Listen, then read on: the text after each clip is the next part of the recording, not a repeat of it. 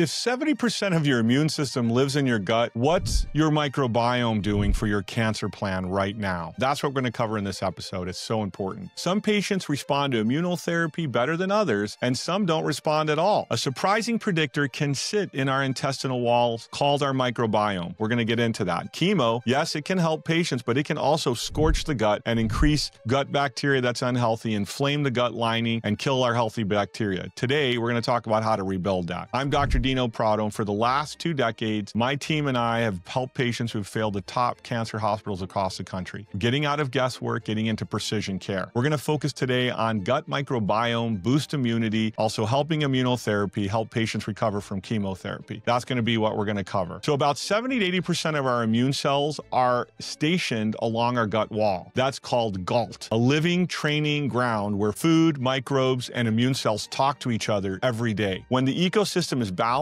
it makes short-chain fatty acids like butyrate that calm the inflammation and prime the T cells. When it's wrecked, inflammation spikes and defense stumbles. In melanoma, for example, and other cancers, patients with diverse gut microbiome respond better to PD-1 inhibitors, which is a type of immunotherapy. Akkermansia, Bifidobacteria keep showing up as important responders for immunotherapy. So we want to get our gut in order, our gut health, and it has a lot to do with the things we eat. I'm going to talk about that here briefly. I've done other episodes on this, but we want to eat fermented foods. We want our fats to come from things like, grass-fed butter, which builds that butyrate. We want to eat things like olive oil. We don't want to eat seed oils that destroy gut lining. We want foods that are fermented, the unsweetened yogurt, kimchi, sauerkraut, etc. And there's a lot of these foods we want to get into the diet, but we also want to decrease the inflammation and include healthy grains like fonio, which are gluten-free, easy to digest. It's almost like a cream of wheat, really easy to cook. You can add some,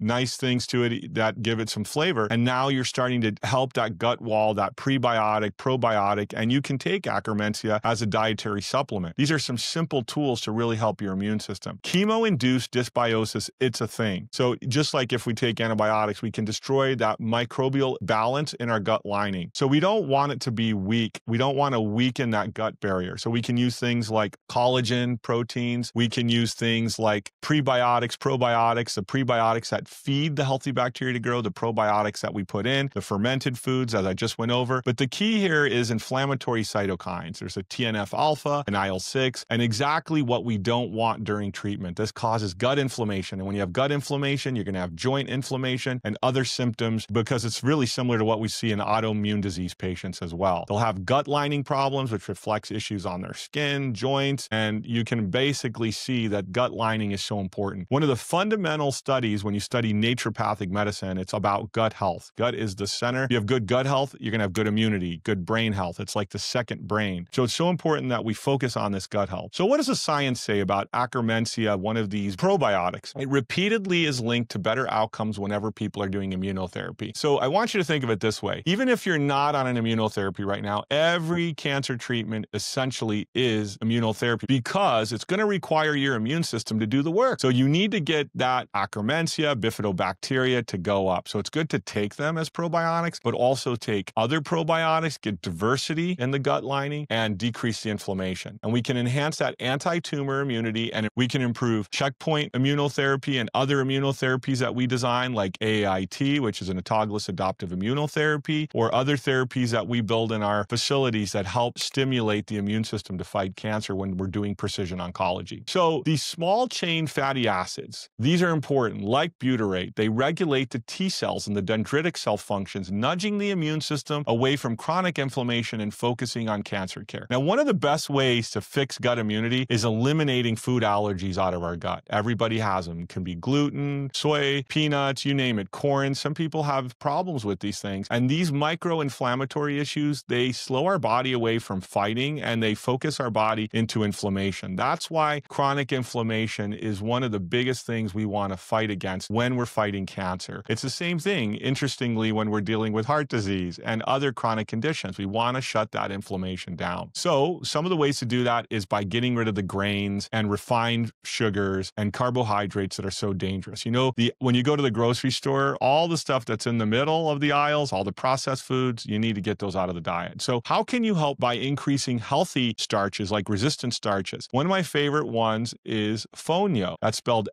fonio. It's an African grain, easy to cook. It's in the family of millet and it works so easy. It's like a cream of wheat. And a lot of people haven't even heard of this, but it has pretty much a neutral flavor. You can add almost anything to it to sweeten it. Use a healthy sweetener, a non-toxic sweetener, and you're going to find that all of a sudden you'll have this resistant starch in the gut, which helps feed the probiotics. And it's really easy to do. You can have it in the morning, in the evening. You can add polyphenols, matcha green tea, pomegranate, other things to help gut microbiome, which is really important. Those foods are critical.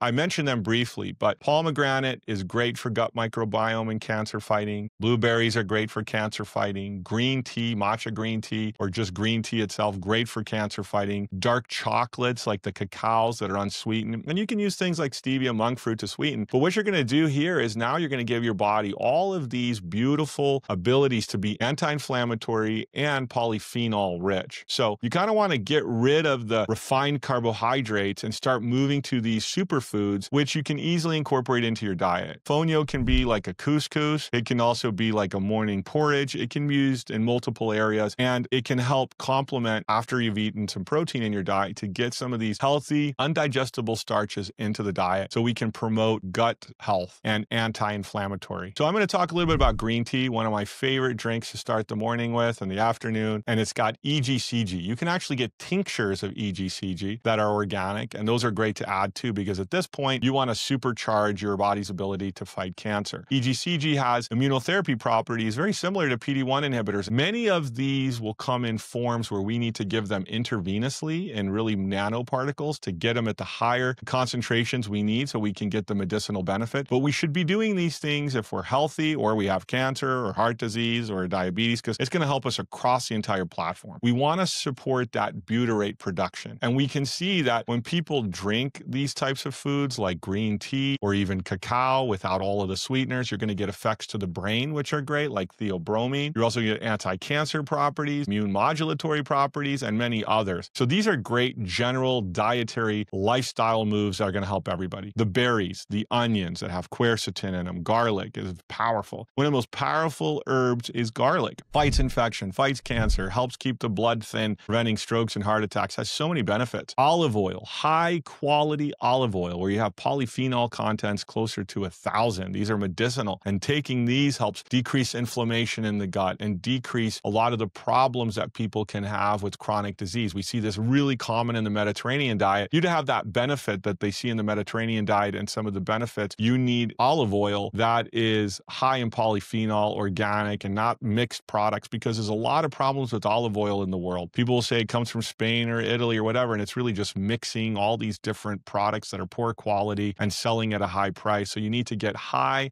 quality olive oils that are medicinal. You can taste them, you can see the quality. They have to have high polyphenol content. The fermented foods are really important here for the gut. Yogurt, you can make your own. There's a lot of great YouTube channels that teach you how to make your own yogurt. Kefir, you can get kefir, which is great. This is going to help your gut microbiome. Kimchi, sauerkraut. This can increase your microbial diversity of your gut and may lower your GI symptoms, and this can make a big difference. Now, if you take any of these things and you feel like you get mental fogginess, yeah, that may not be the right probiotic for you. Shift to one where you don't. For example, I've taken kefir and I don't like the way that feels, but I do just fine if I have like a fermented vegetable like a kimchi or a sauerkraut. Those work better. Also, I think it's critically important that we remove those inflammatory foods out of our diets and we start focusing on a diet that's very clean. Whole foods, non-processed foods, those can help greatly. Also, we can combine those with some of the dietary supplements that I mentioned that make a big difference, like the probiotics, and you can get butyrate supplements, which helps increase the butyrate in the gut. Obviously, things like grass-fed butter does that well. And then we want to hydrate, increase the minerals in the diet. Zinc, very important for immunity. And by the way, those are found in the grain fonio. Again, you can find zinc in there that also can act as a great prebiotic for the gut and helps with gut tolerance and anti-inflammatory effects. Start slow when you're starting to include these things into the diet. Why? Because your body's shifting. Don't shift all at once. Make small changes. Give yourself like a week to slowly migrate that diet over so you don't have too much gas and bloating and discomfort, because you've been eating maybe one way for your whole life and you just need to slowly incorporate these foods. Don't do what I do, which is get really excited about new data and shift my diet within 24 hours to add something new, and it causes gas, bloating. You don't want to do that. Start slow, add these little things in, play with them until you find just what's right for you, and this will help help you build your immune system. I have to mention beta-glucans. These are one of the powerhouses for the immune system. These are mushrooms. You can get them in dietary supplements everywhere. Make sure they're organic, high quality. You want the broad range of these beta-glucans, and they will also help not just the gut, but natural killer cells, dendritic cells, again, helping immunotherapy and recovery with patients when they have cancer. Critically important. Random probiotic supplements during checkpoint therapy, observational data shows lower gut diversity in probiotic users. Diversity is good for response. Food first, right, is our number one thing, is the food diversity, the colorful fruits and vegetables we can take in, also these grains that I'm mentioning, but also we can add a probiotic to give us a little boost as a supplement. That's the key word, supplement. It doesn't replace the healthy diet. If you're eating lots of inflammatory foods, processed foods, and then taking a probiotic, that's why these things that we see in these data tells us it's not that helpful, because it has to be a change in the diet. The main thing that we can do in our diet that makes a world of difference is eliminate the irritants. I always think it's so funny. We talk about diet and getting nutrition right, but the key to nutrition is just removing all the things that are irritating us and slowly bringing in the healthier foods, and also rotating food. Food rotation is important. If you start eating one thing all the time, your body can get used to it. You may even build an allergy to it. So it's good to have a little bit of food rotation when we're dealing with food allergies, inflammation, and irritation in the gut lining. Of course, rotating through whole, healthy foods that your body does,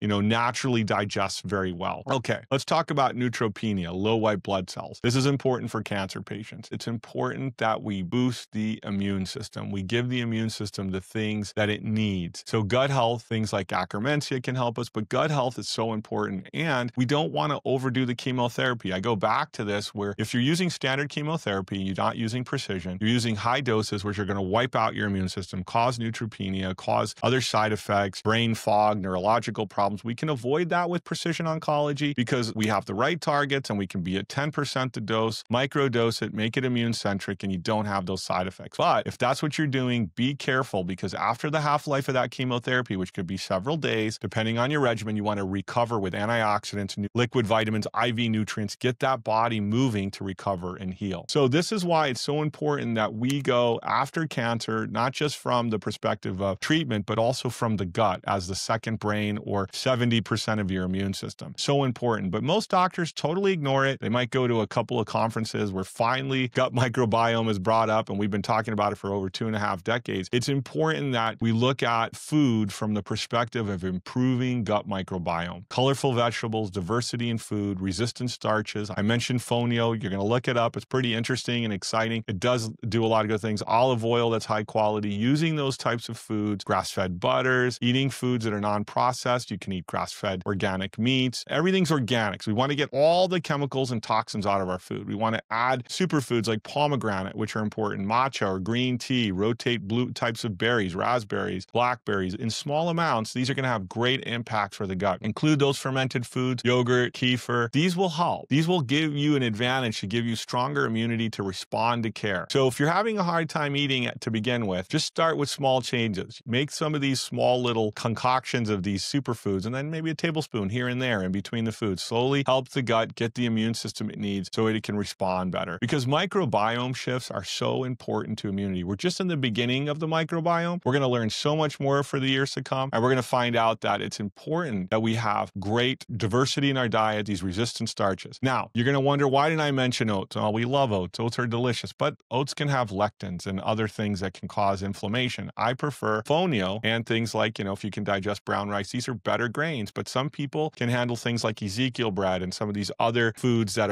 have wheat in them, but they are already fermented, easier to digest. So these are some of the grains that you can consider in small amounts. Again, we're being careful here not to have refined carbohydrates, but good fermented foods, good healthy grains, diversity in the diet, and reduce the mucus, reduce the inflammation, and improve the immunity. That's the key. So I hope this was helpful, giving you an idea that gut immune link is so important. This is a key. The higher the diversity and the bugs in the gut that are healthy, the better we're going to do. And these foods make a difference. And the nutrients help us decrease things like tumor necrosis factor alpha, IL-6, cut down on gut inflammation, and improve in our systemic immunity of natural killer cells and dendritic cells, which ultimately helps us fight cancer. It helps every other treatment work better. When our immune system is better, all the other treatments, even chemo and radiation, are going to work better. Integrative care is going to work 10 times better when we get gut immunity in check. So this really should be a diet that everybody should be aiming for, is to have have good gut health and good immunity. I hope this was helpful, and may the Lord bless you on your journey to healing.